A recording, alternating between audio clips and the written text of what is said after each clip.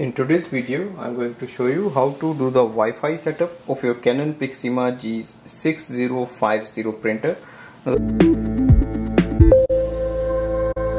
The first thing is to go to the printer panel. On the printer screen, click on the setting icon. Select Wi-Fi setup. Select Easy Wireless Connect. Follow the instructions on the PC or smartphone. So I'm using my Android phone. Go to the Canon Print app. You can download this app from the App Store. Click on the printer icon. Click on the add switch.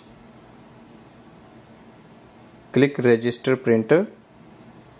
Select if printer cannot be found.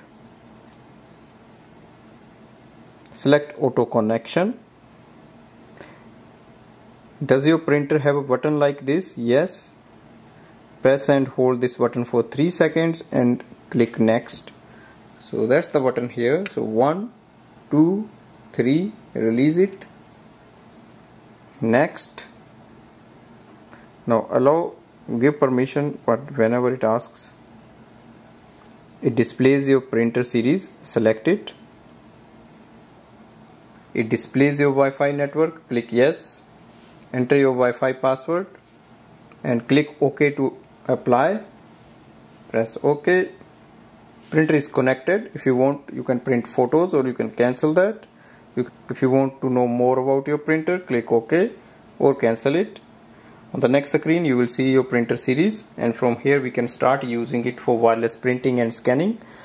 So this way we can do the Wi-Fi setup of this printer. Thanks for watching.